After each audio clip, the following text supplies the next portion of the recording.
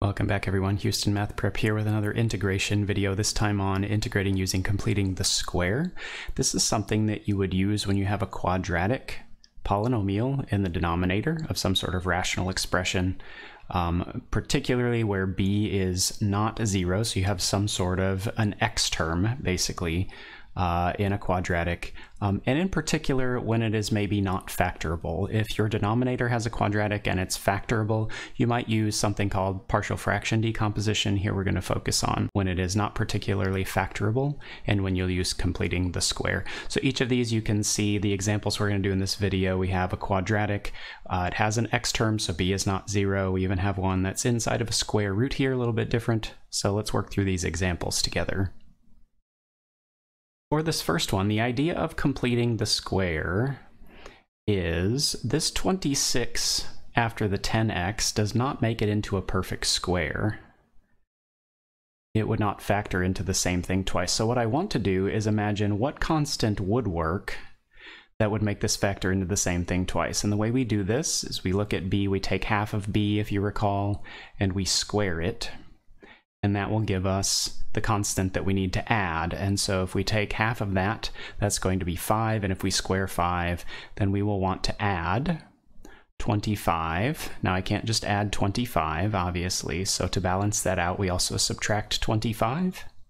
And so our denominator for this one is going to become this perfect square plus some extra stuff here. So if you look at what this factors into, this becomes x plus 5 times x plus 5, also known as x plus 5 squared for this part.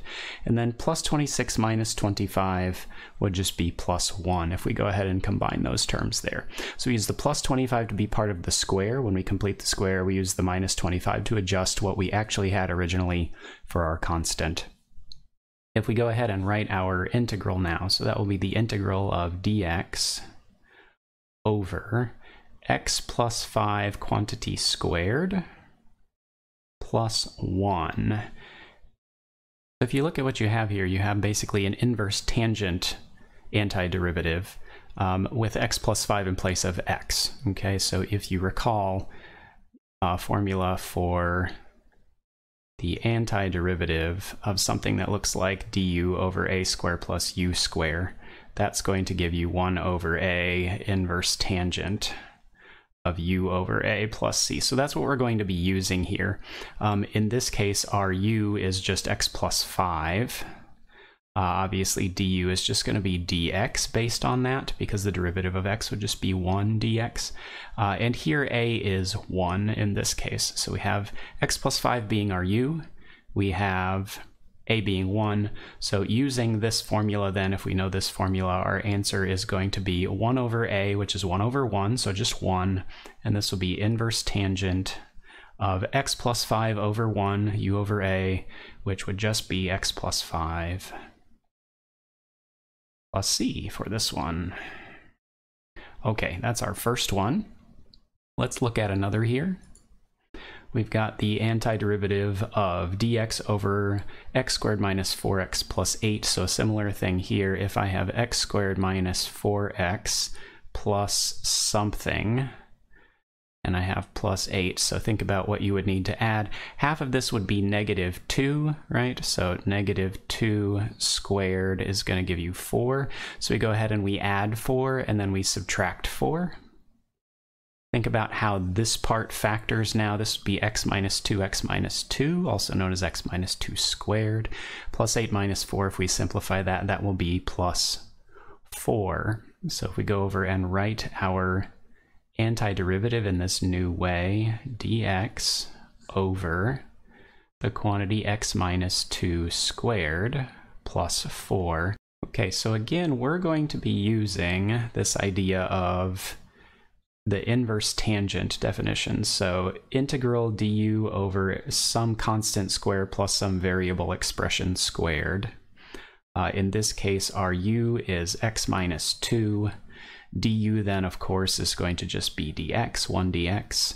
And then because this is 4, that's a squared, then a is actually 2 in this situation. And remember, our antiderivative of this will be 1 over a, inverse tangent of u over a plus c. Okay, so once we've figured out how to make this exactly what you might see on a formula chart, we'll go ahead and answer that. So 1 over a would now be 1/2. We would get inverse tangent of u over a, which would be x minus 2 over 2, plus our constant of integration here. Okay, our next one, this one's a little bit different. It's in a square root, but it's going to work out pretty much the same. The big difference here is that you'll notice I have negative in front of my quadratic. So I want to think of this like 7 minus, and then go ahead and put the rest of my terms. X squared plus 6x. And I'm going to put something in here, right? I'm going to say plus blank when I complete the square. Okay, so if we look at half of 6 would be 3, and if you square 3, then you're going to need to do that. Now be careful, you have a minus out here, so minus 9 is what we really did. We subtracted 9, so now I need to do the opposite, which is add 9 to balance it out. It looked like we add 9 in there, but we didn't really because there's a minus out front. Okay, so think about what we have. We have this perfect square, which is x plus 3 times x plus 3, so that's x plus 3 squared, this part. And then the constants outside really give us 16, right? So we have 16 minus x plus 3 quantity squared. Okay, let's go ahead and write our integral the new way. So we'll have integral dx over square root of 16 minus x plus 3 quantity squared.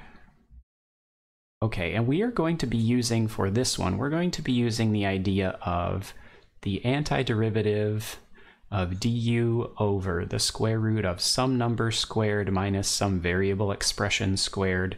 We're going to be using that as the inverse sine of u over a plus c. So that formula that you may remember from definitions. Okay, in this particular example then, our a is certainly going to be 4. 4 squared is the 16. Our u that's being squared is x plus 3 in this case, and so then du would be 1 dx, or just dx. So for this one here, we'll go ahead and say our answer. We have the inverse sine of u over a, which is going to be x plus 3 over 4, plus our constant of integration from our formula there. For our last example here, you might notice that we have an x on top. We don't just have some sort of constant times dx. So this one a bit different. We try to first do a u sub with this. So if we think about u is equal to x squared plus 8x plus 17, then our du would be 2x plus 8 dx. And if we go through and we look at this, we notice, well, we don't really have 2x plus 8, but algebraically we could probably turn x plus 3 into 2x plus 8 with a little bit of trickery here. So what we'll go ahead and do is notice we need the 2x there. So maybe I want to go ahead and try and multiply the top by 2. If I do that, I need to multiply the bottom by 2 as well in order to keep it how I had things originally. So maybe we multiply by a half out front to try to take care of that. So let's say we then think of it as 1/2 times the integral of 2x plus 6, so we're much closer, right, on the top, over x squared plus 8x plus 17 dx. And now you'll notice we're only off by 2, so if I could somehow add 2, except we're not allowed to just add 2 to the top and the bottom, that doesn't work. But what we'll do is we'll add 2 and subtract 2 to the top here, and then we will have something that we can use. So we'll go ahead and say 1/2, and if you notice, go ahead and combine this stuff here, but leave the minus 2 out. So that will be 2x plus 8. We'll have a minus 2 left over out there, and then we'll have all that stuff over our original quadratic. What we can then do is say, well, the minus 2 doesn't really belong in here, so we need to split it up into 2 separate integrals, right? So we could say 1/2, and to do exactly what du is, 2x plus 8 dx. So we'll set up one that is purposefully exactly a u/du situation, right? So what we've set up is that this is u and that everything up here is du. So that part is taken care of. If we write down the second integral, so if we think of this as 1/2 times the second part, 1/2 times 2 would just be 1 there. So I'll just say minus 1.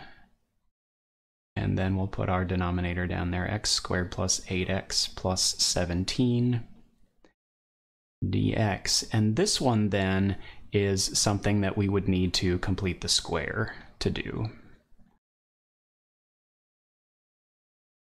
So that's an example of completing the square being part of what you do and maybe not all of what you're doing, if that makes sense. So in this one, we should know the answer. This is 1/2.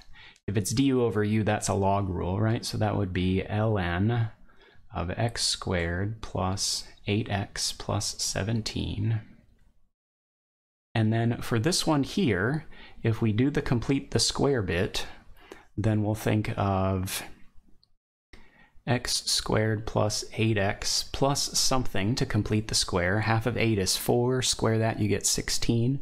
So we'll add 16 and subtract 16. And that will give us x plus 4 all squared.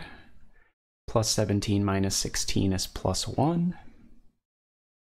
And so we'll go ahead and change this into minus integral dx over x plus 4 squared plus 1. And now this looks like an inverse tangent, if you'll notice. So this will be a equals 1, and u equals x plus 4, and du is just dx. And then we go ahead and use our inverse tangent definition that we've already used a couple times in this video.